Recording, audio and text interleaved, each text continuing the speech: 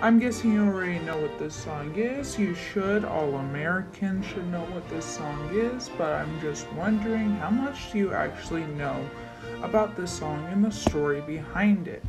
One thing we all should know is that this song was written by Francis Scott Key during a time of war, the War of 1812 to be exact.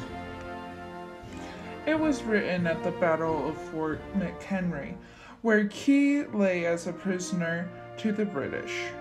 This is a tiny cartoon to explain what happened to get Scott Key captured.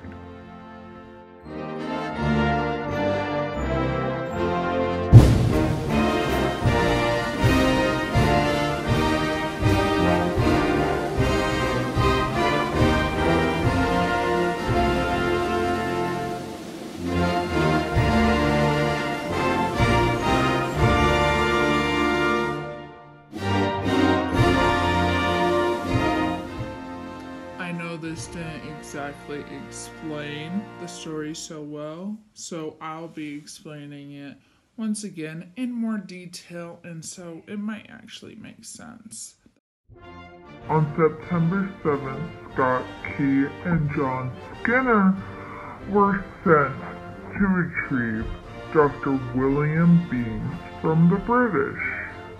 As was shown, the British didn't want to give the man back.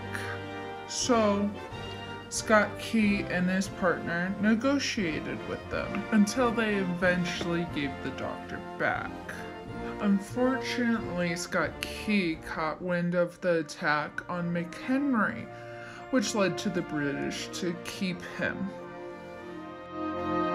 He was stuck on that British ship until the 14th, which is when he wrote the anthem. He was later released the 16th. The anthem, as we know it, is only a small part of the original poem that Scott Key wrote, The Defense of McHenry. It didn't officially become our anthem until 1931.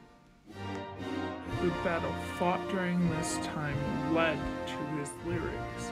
This battle was quite interesting, actually. You see, many citizens had gotten involved in this. They had sunk their own ship to prevent the British fleet from attacking Baltimore. The Fort McHenry also helped with this by setting off fireworks to draw the fleet's aim towards them, which led to the spectacular scene that Scott Key got to witness, and he happened to write the anthem. He wrote this anthem on a letter that he had in his pocket. It's quite spectacular. Now, why does it even matter that we have an anthem? Something that we can sing, that's our own, that represents this nation.